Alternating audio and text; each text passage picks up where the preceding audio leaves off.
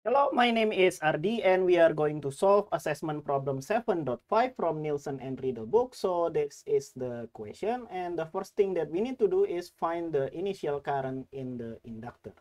Okay, maybe let's draw the circuit first at t is less than 0. Okay, when t is less than 0, the switch is still open, so we will have this voltage source still intact. So we'll have 250 volt, and then what else? And we will have that 25 kilo ohm, 25 kilo ohm, and then we will have that 200 millihenry.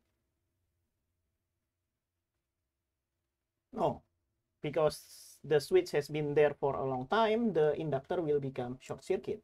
Okay, so we will have that short circuit, and we have this one here. So we will have 30 kilo ohm here, and then we will have that 1 milliampere current source there. Milliampere. Okay, and I think that's all. Let's put our ground in the bottommost node here, and we are asked about this one, right? I0. I0. Okay, maybe let's name this node as node A. And let's assume the direction of the current. Maybe this is going down, and I just follow this to follow the arrow, so this goes into node A. But then this node here is 250 volt from the ground, so this is 250. And we can do KCL at node A. KCL at node A. Okay, KCL said that the sum of the current that goes in will equal to the sum of the current that goes out. The only current that goes in is that 1 milliampere there, and that will equal to VA divided by 30 here, and then plus VA minus 250 divided by 25. Okay, and I can multiply both sides here by 750. Okay, so on the left hand side, I will have 750, and this will cancel into 25, so I'll have 25 VA, and this will cancel into 30, so I'll have 30 VA minus, and then that will be 70,500, right? Okay, and then we can add them up here on the left hand side, so we'll have A2 250, and we'll have 55 VA. Okay, and VA is, what is that? A250 divided by 55, that will be 150. Okay, 154, that is VA, but we are asked about I0. What is I0? Let's do that. I0 is VA minus 250 divided by 25. Okay, VA is 150 minus 250 divided by 25. So I will have minus 100 divided by 25.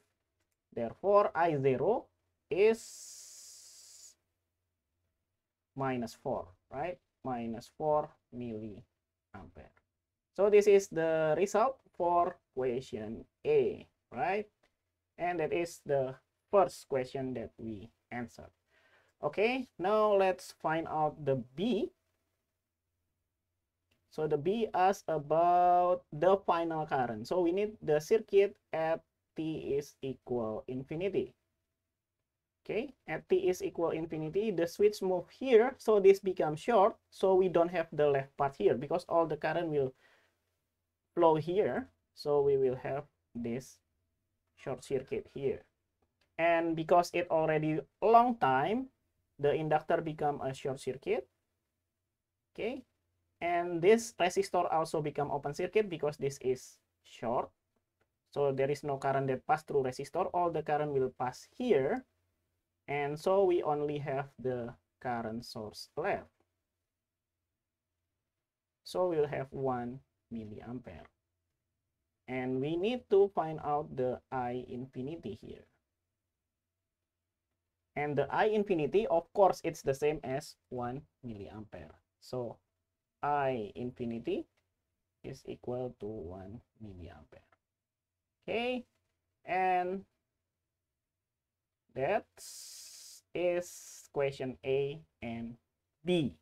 Okay, now let's do question C and D. But we need to redraw the circuit at t is greater than 0. Okay, let's clean up the board. Okay, so far we have this initial condition and final condition, but we don't need to use it right now because we are asked about the time constant. So C, time constant. Okay, and we need to see the circuit at t is greater than 0. So the switch has been in the new position, so that will be a short circuit here.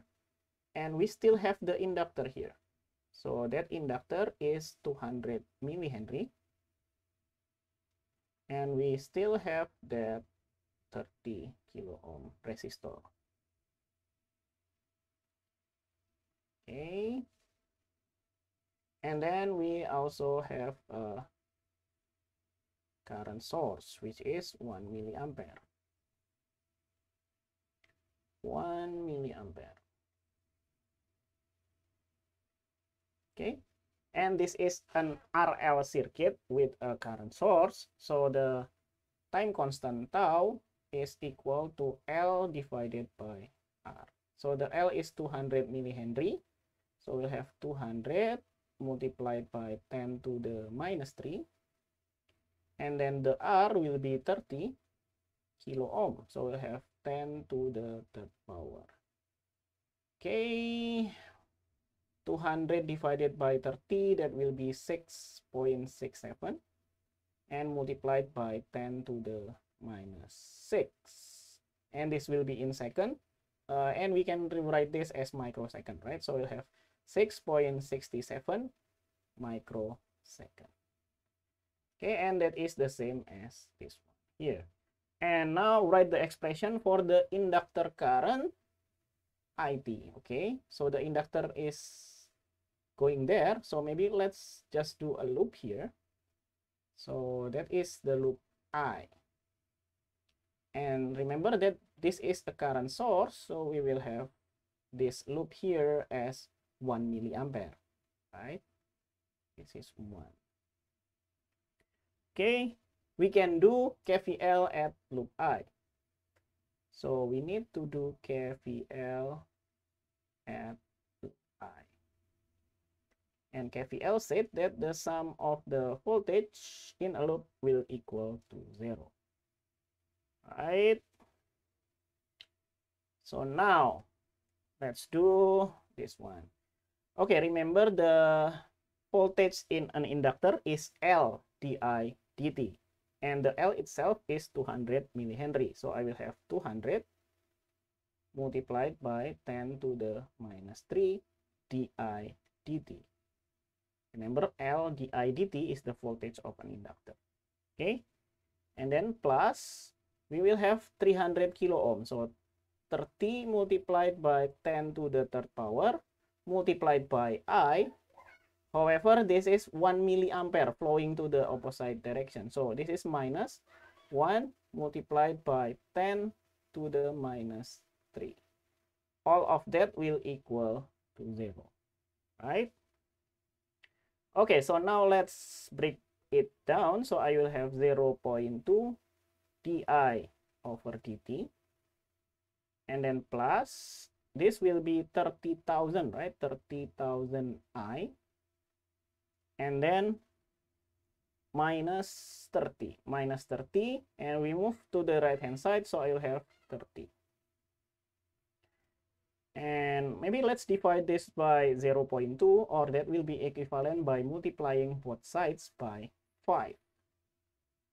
So we will have di dt plus 150,000 I is equal to 150.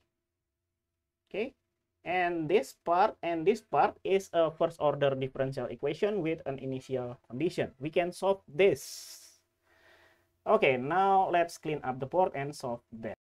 Okay, we can solve this by using an integrating factor. So we multiply both sides here by e to the what is this, 150,000 t. So di dt,